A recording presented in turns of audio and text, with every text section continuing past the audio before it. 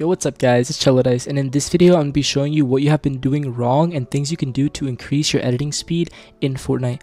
A lot of the tips in this video have been heavily researched and are used by the majority of the pros, so I highly recommend you stay to the end so you can know how to speed up your editing in Fortnite. This all applies to console and PC, so it doesn't matter if you're on controller or KBM, they all still apply to you.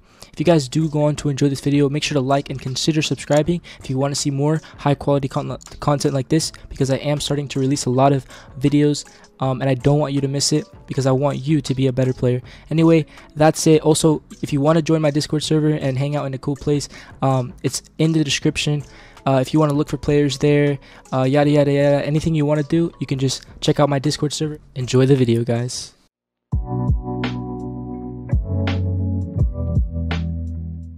Alright guys, so first things first, I'm going to be talking about movement and the most optimal movement you guys should be doing to be able to edit fast. So a lot of the people that I see and they do this wrong, they literally just edit and they do a full circle. But in reality guys, all you really have to do is aim for these 4 little corners at the end of each tile, and you just have to do a small little circle, and as you can see that's way more efficient and fast and like you can just edit so much more quickly if you just do that little motion. Especially with the pizza edits, I see a lot of people just doing this huge L shape, which is really not the best way to do that. Like, the thing you want to do is aim for the corners again and just do that little L shape. So you just want to aim for the little corners at the end of the tiles, guys, when you're doing this edit, when you're doing this edit, and it'll just make you a faster editor. And a lot of people don't do this, guys, but if you start doing this, you'll begin to see like a crazy amount of speed when you're editing. So to practice this, I recommend just running in a straight line, putting a floor down, a wall, and just doing that small edit movement. So just like go in a small line, just practice, and you want to practice this until you're consistent with it. You want to do the same for pizza edits, so you want to go like that as you're walking. It will break, guys, but you're just practicing the movement. So then again, once again, to reiterate, instead of doing this huge movement, which is really redundant, you don't need this, guys. What you want to do instead is just use the little circle movement right here and aim for the corners of the tiles, and that'll just make you a faster editor. But I don't see a lot of people doing this, guys, especially if they want to edit fast. Especially when you're doing triple edits, you're gonna need to like aim for that small corner, because you don't want to be doing this huge L shape after you just edited 2 things. You instead just want to go like that, and that'll make you triple edit so much more smoother, guys. And yeah, alright, on to the next tip on how to increase your editing speed in Fortnite. Alright guys, so this next tip applies for both controller and PC as well. So basically what it is not having the right optimal keybinds for editing. Gone are the days when you can use G and edit and still get away with it, or any other keybind that's really far away from WSD on PC. Back then, guys, editing was not really intensive, but now people are editing like they're building like a freaking cathedral in like 2 seconds and then editing it down in like a half a second. So you really need to have good edit keybinds that are close to your movement keys, so you can edit and still move at the same time relatively quick. So a good example of this is using F. I use F. I also recommend using Q or anything on your mouse, anything that's really close to you. And if you're talking about controller, I'm gonna pull out my controller right here, guys. If you want to see what it looks like, it basically just looks like that, you know, just a regular controller. I'm not a good controller player, but I can still showcase it for you guys. Basically, you want to make sure you have 3 keybinds when you're editing. So if I go to my settings real quick and I go to my controller, you want to make sure you have 3 keybinds. So my edit, I press the big D-pad in the middle, and then I select with R1, and then I confirm with R2. So what that basically does is it helps you not double click a button, which slows you down. So when you're editing, I'm not the best editor on controller, but like I'll kind of show you. So when you're editing, I press on the D-pad, and then I press R1, and then I confirm with R2, and basically those are 3 movements, and I do the same thing for reset, and that just, you can press them simultaneously. But if you had only 2 keybinds or 1 keybind, you would have to triple press it or just double press it, and that's just slower, guys. You can basically do this simultaneously. I don't have like I'm not good at controller, but I can I never practice on controller, and I can still kind of edit kind of fast. But yeah, guys, Flea talked about this in one of his videos, and Razor X I think talked about this, but it's very, very important that you have 3 keybinds if you want to edit faster on controller. And for PC, guys, make sure you do have a keybind that is closest to your WSD so you can edit as fast as possible. A lot of people have bad keybinds that are not optimal for editing, so in order to fix that, guys, you really want to make your keybinds close to your movement if you're on PC, and make sure to have 3 keybinds if you're on controller. It's very, very crucial that you do that. I know a lot of players that still have 2 edit binds and they're good, but if you want to like get good fast and just have really good edit speed, if you're not on edit on release, which I heard is bugged, you really want to start using 3 edit keybinds, because a lot of the controller gods out there use 3 edit keybinds. But yeah, on to the next tip on how to increase your editing speed and things you might be doing that are slowing you down. Alright guys, so this next tip is going to be quite of a shock to a lot of you, but it's basically you want to be free building more than you're doing edit courses.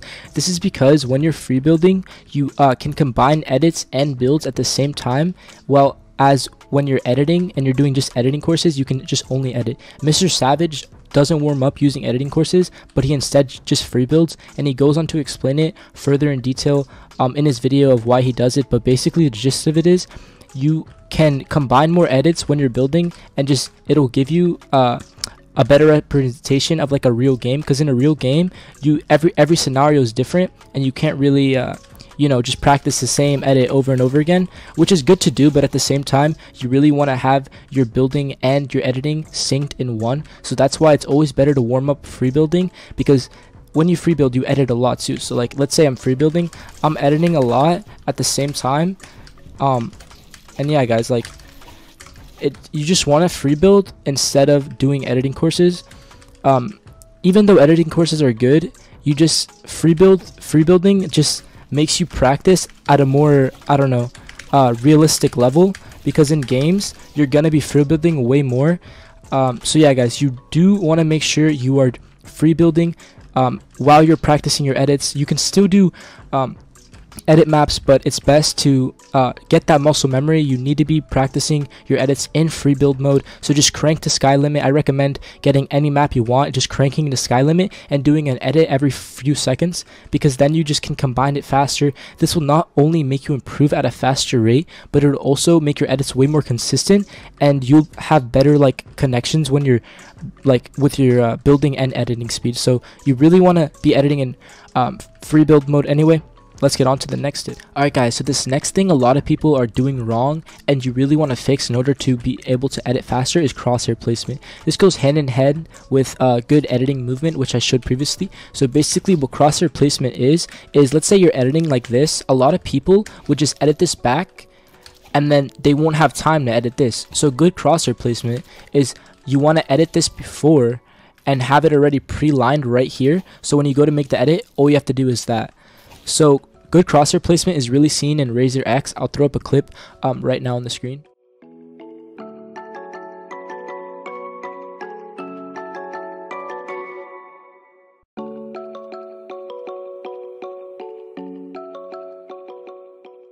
But as you can see guys, he has really good crosshair placement, and that is why he's so smooth. The key to being a smooth builder guys is number 1, like be on controller, but number 2, if you really want to be a smooth player and you're on KBM, you really want to have good crosshair placement. So like I said guys, you really want to be thinking about the next step. So let's say you're doing Dwifo cones. When you're doing Dwifo cones like this, you want to have your crosshair already pre-aimed here so you can place that wall and then do the side jump. But if you didn't have that crosshair pre-aimed, you would literally have to go all the way here and then aim. That wastes so much time. While instead, you can just be doing this, but immediately have your crosshair like that on the thing. So you can just go and it's already here. You don't have to put this here and then slide. Your crosshair is already here. So it's really important that you work on crosshair placement. I still got to work on it guys, but it's really good, especially when you're this goes hand in hand with the small movements. So when you're doing movements like this, you do want to make sure your crosshair is not like all the way over here. Especially, I'll throw up an example. When you're editing like this and the guy's over there, right, and you want to pump him, instead of going like this, your crosshair is now at the bottom and you have to make a big jump to his head to get the shot, because you don't want to be aiming at his feet. So instead of that, you can just edit down like this, and now you have an easy shot at his head. That's really good crosshair placement. but a lot of people do not do that. So it's really crucial that you do start working on your crosshair placement, because it is one of the pivotal things that will make your editing faster and thus make you a better player. A lot of people don't focus on crosshair placement, but I do recommend for you guys, when you're free building and creative, like I showed you last time, I do want you to be studying your crosshair and never take your eyes off your crosshair for a good solid hour, and just see if your crosshair placement is good, or you do need to touch it up a bit and make it better, guys, because this will make you a better player. Crosshair placement is overlooked by a lot of players, but it is the thing that is going to make your edit speed increase by tenfold. Anyway, on to the next tip on how to increase your edit speed. Alright guys, so the final thing I'm going to be talking about is not editing in the right direction. What I mean by in the right direction, when you're editing like this, if you're editing a 4-piece like this, you don't want to be going in this direction. You want to instead be going right to left. This is because if you're going in this direction and you mess up, you're not going to do the edit. But if you're going for the 4 tile and you go in this direction and you mess up and you don't get that last tile, you're still going to go through and you're still going to edit the pizza edit. So same thing goes for here. If you're going to edit like this, you don't want to go like this. Instead, you want to go in this motion left to right in like a U shape, because even if you miss that last piece, you're still going to get this edit right here. So instead of going like this and just missing, if you miss that last edit, you always want to go like this, because even if you miss it, you still get it. If the guy's over here, right here, guys, if the guy's standing right here, you don't want to be editing like this, because if you edit like this, guys, you're going to have to drag the crosshair to his head. Alright, if the guy's right here, you want to edit to him. You always want to edit to the guy. This is another thing with editing in the right direction. You always want to edit to the guy. So if the guy if you're doing the Kanata edit and the guy is over there, you want to edit here so you have that right hand peak. If the guy's right there, you want to edit to him. So editing in the right direction is something that you do have to practice. It might go over your head, but it is very crucial. And if you VOD review all the pros, they do edit in the right direction.